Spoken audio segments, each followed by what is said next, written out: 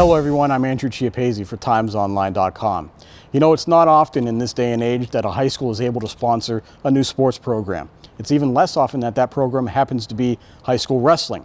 But Quaker Valley has found something special. The Quakers have a high school wrestling program for the first time in school history. And a lot of that is thanks to a groundswell of community support. And now they have a first-year program that has high expectations for this year and beyond. Quaker Valley isn't starting from scratch. The Quakers have had a co-op with Moon for the last 4 years and have a number of wrestlers with varsity experience. That has enabled Quaker Valley to begin its program with a solid base. I started wrestling in second grade, so I had to just jump around from different schools. I went to Keystone Oaks for a little and wrestled for them, and then Ambridge. And then when I was in sixth grade, Coach Richie approached me, and then we started the program for the youth.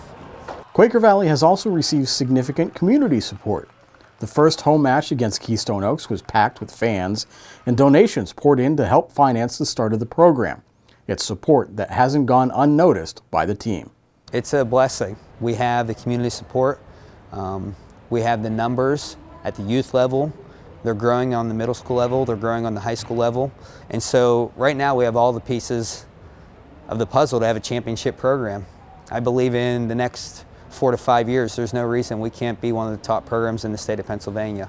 It's great because it's here now and we have our home team cheering us on, and it's not some other school that we don't go to and we're not fighting for them, we're fighting for ourselves. It was just great to finally have a home team and not have to represent somebody else and represent ourselves. The Quakers have shown early promise. Quaker Valley finished 12th in the Chartiers Houston Invitational to open the season. With experienced underclassmen like John Rocco Gonzalez, Keegan Forsyth, Jeff Megan, and others, the Quakers have set a high bar for the first season. As a team, first we got to win our first dual meet. That's going to be big. Also, we're trying to place top 10 in the Whippeals, and as a first-year program, that's going to be huge. Personally, I'd like to have a winning season and contribute to the team any way I can. Regardless of results, the first season of Quaker Valley Wrestling is about the future. Coach Brian Cook has a winning background from his time at Shaler, Pitt Johnstown, and in Texas. And with such strong community support behind the program, he's hopeful that Quaker Valley becomes a fixture in the quest for state gold. I want us to be a state championship program. I believe that we can do that.